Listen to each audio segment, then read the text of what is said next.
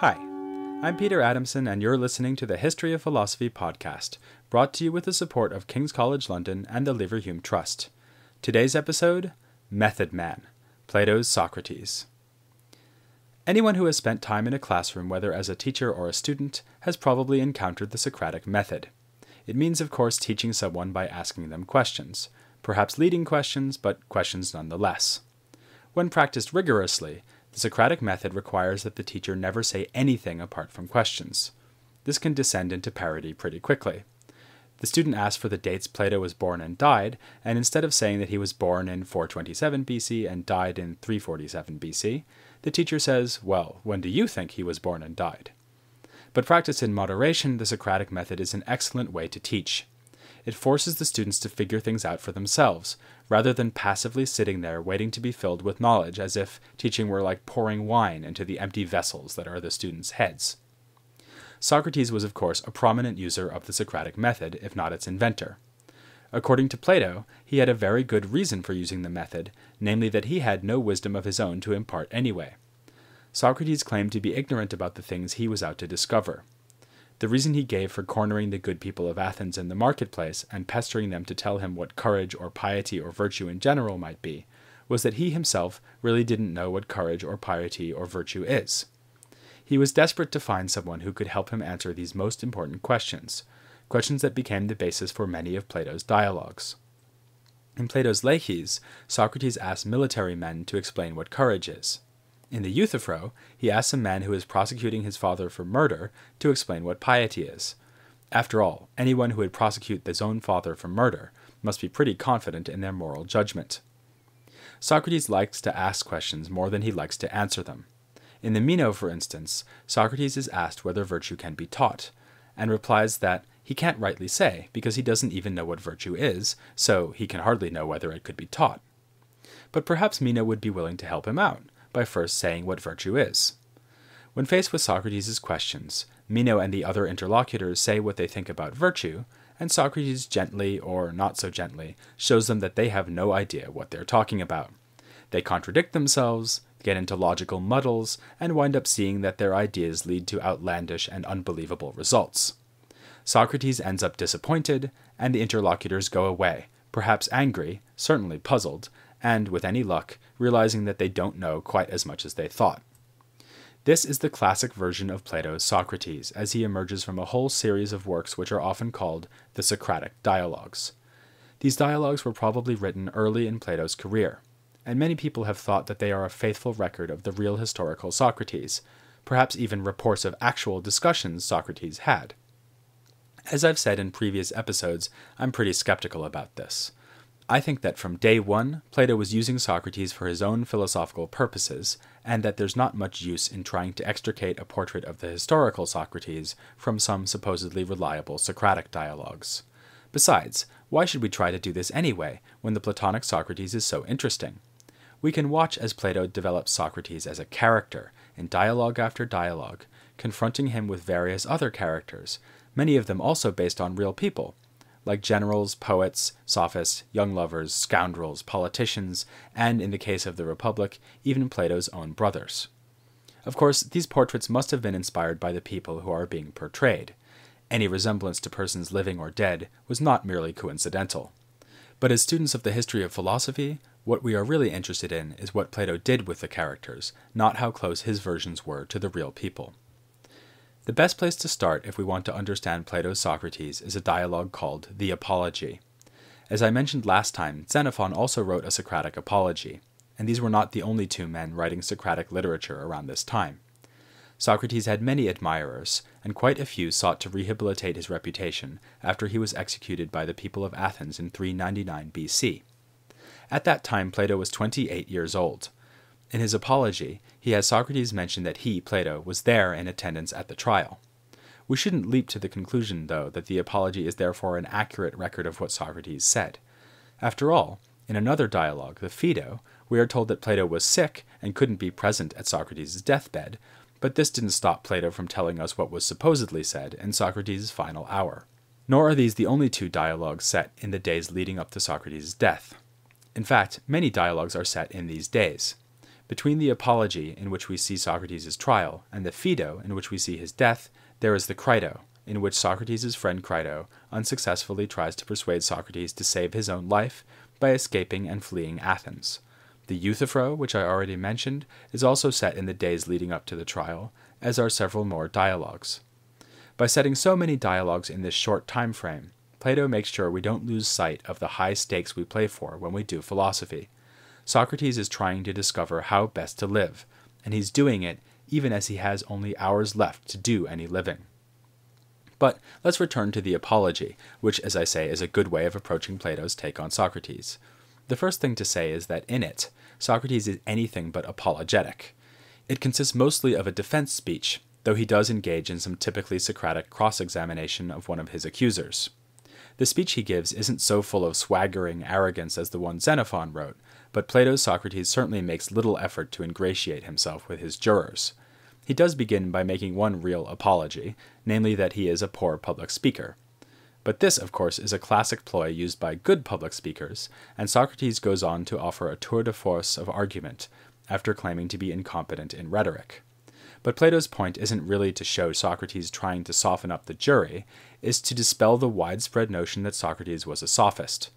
Socrates alludes directly to Aristophanes' play The Clouds, which, as you'll remember from last time, portrayed Socrates both as a sophist and as a kind of composite pre-Socratic philosopher. Given the way he highlights the clouds here in the Apology, it seems that Plato blamed Aristophanes for helping to create Socrates' ultimately lethal reputation. Like Xenophon, Plato has Socrates demolish the official accusations against him, that he rejects the gods and corrupts the youth. But there is less focus on these specific charges here than in Xenophon. In Plato's version, Socrates' main theme is the story of how he made himself so unpopular in Athens. The story goes like this. As also reported by Xenophon, Socrates' friend Chaerephon went to the oracle at Delphi. What the oracle tells Chaerephon in Plato's version is that there was no man wiser than Socrates. Socrates is stunned at the oracle's pronouncement, because he knows that he is not really wise at all. Such wisdom as he has is only human wisdom, the nature of which he doesn't really explain. But he lacks what would be really valuable, namely divine wisdom. This would be absolutely certain knowledge of the most important things, such as virtue. Characteristically, Socrates reacts to this by testing the oracle's claim, much as he might test the claims made by a man he talks to in the marketplace. But of course he can't go and cross-examine the oracle. Instead, he tests it by trying to find someone in Athens who is wiser than he is. He goes to the obvious candidates, the politicians, the poets, and the craftsmen. He finds that they do know some limited things. For instance, the carpenters know how to make things out of wood, but none of these people possess true wisdom, the knowledge of the most important things that Socrates is after.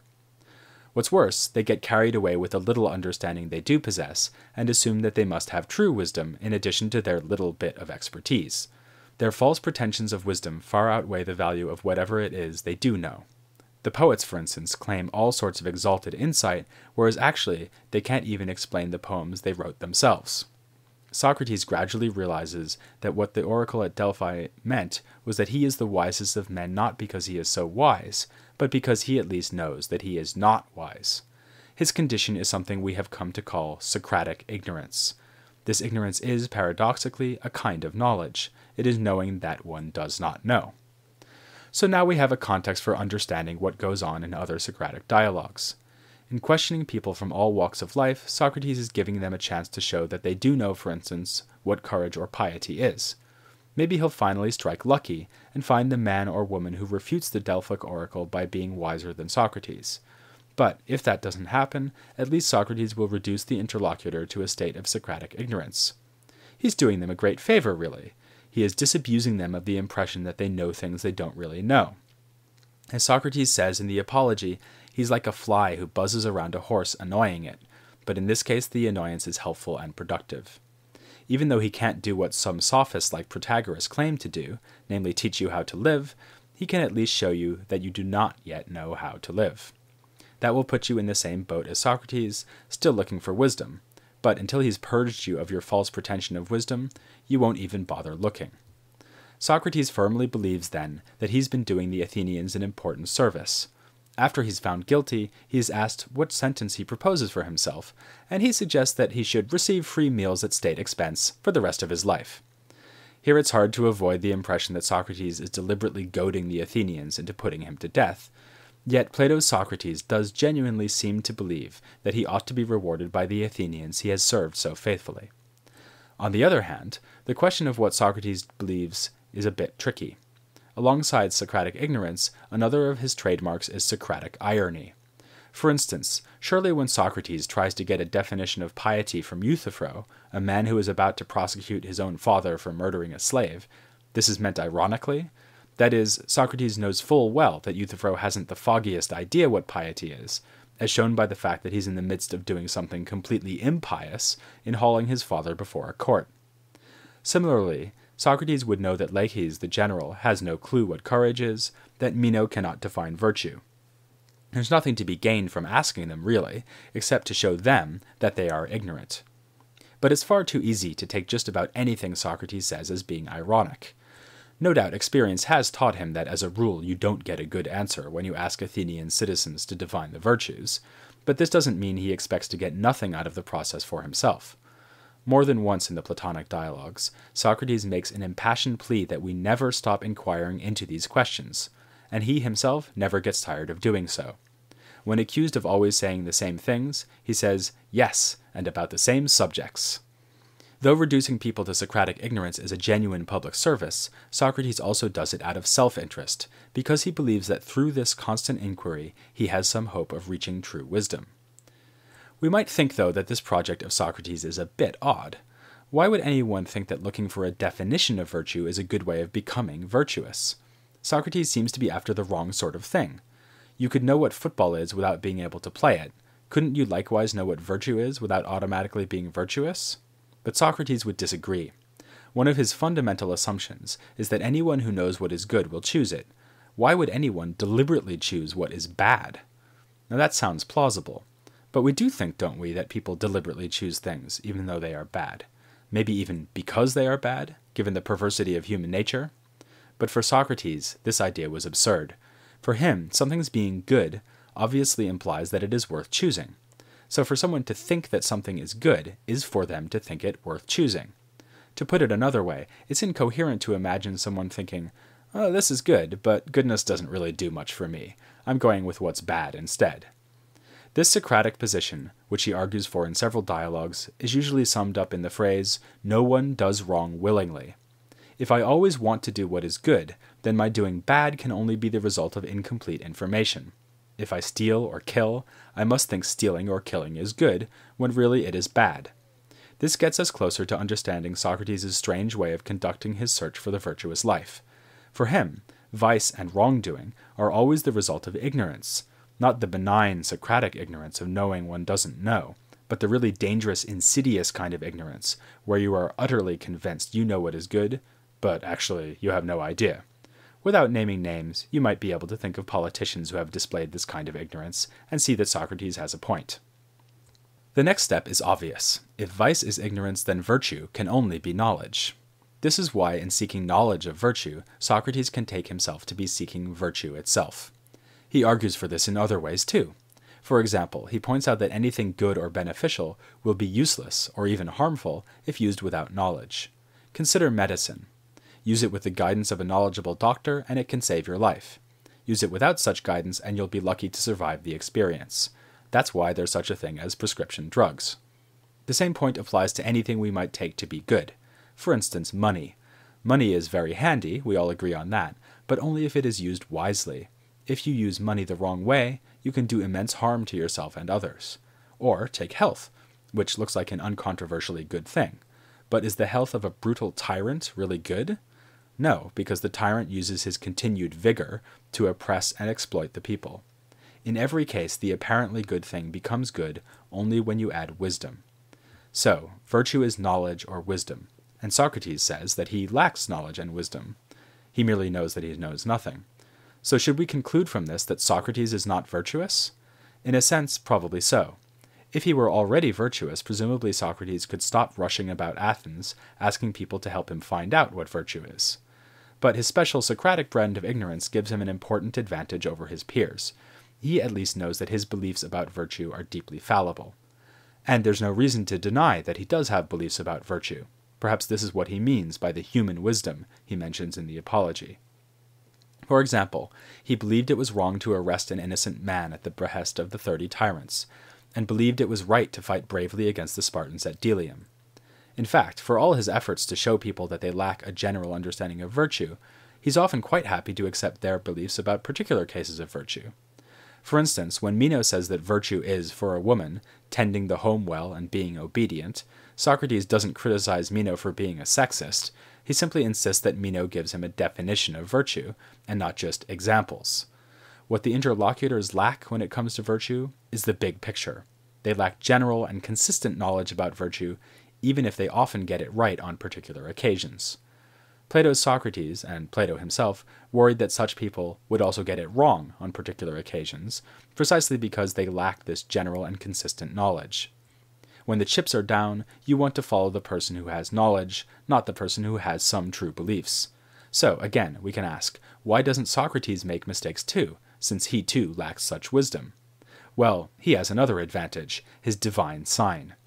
Plato confirms Xenophon's report that Socrates could hear a divine voice, which would speak up and warn him against those actions which he should not undertake. Socrates, then, was given a way to cheat his way to virtue.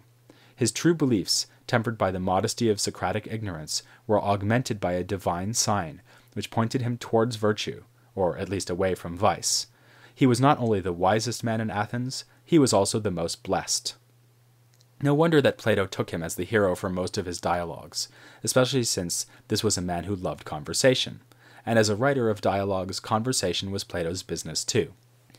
Which brings us neatly to one of the central puzzles about Plato himself, one which will occupy our attention soon. The puzzle is, why did Plato write dialogues? Whereas Socrates wrote nothing, Plato wrote nothing in his own voice. He gave us no treatises or discourses declaiming his theories. Instead, he gave us a series of conversations. We'll start to look at those conversations in 2 weeks when we finally get to Plato. But first, we'll have another conversation of our own, with my colleague Rafel Wolf, who will help us further to examine this most examined of lives. That's Rafel Wolf on Socrates, next time on the History of Philosophy Without Any Gaps.